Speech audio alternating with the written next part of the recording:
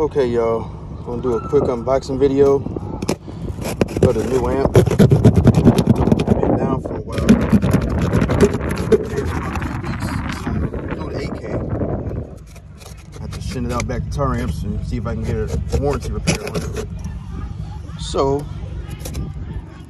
in the meantime, well, I won't say in the meantime, I'm gonna be running two. It's hard to hold this camera at the same time. Running the CAB22 audio Apex. I'm gonna do one per sub, so I got the first one for now. Let's see what we got up in here.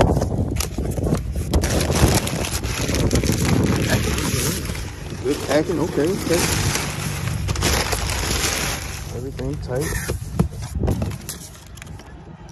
Delivery receipt. I heard really good things about these bass knobs. They got really good potentiometers on them. Let's see what we got. Hold on a second, y'all.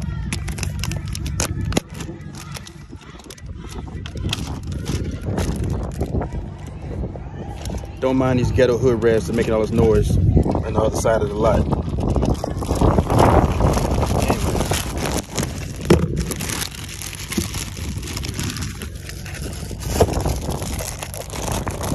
I'll put y'all down for a second.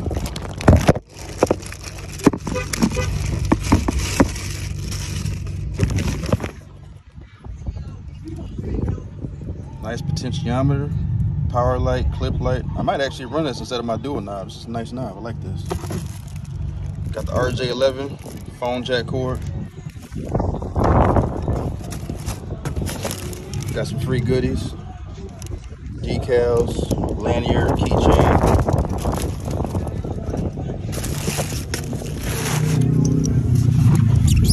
And we got the amp itself. Get pulled out.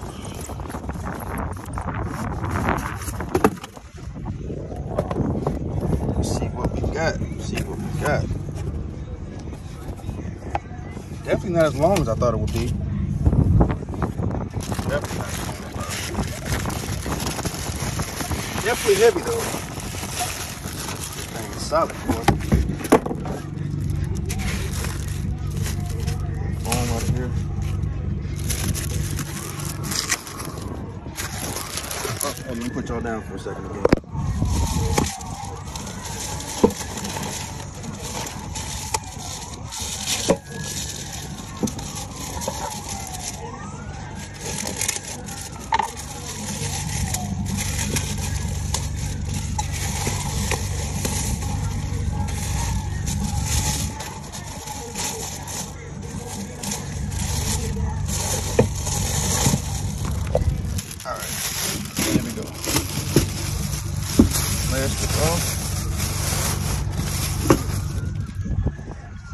It's a really nice looking amp. I'm thoroughly impressed.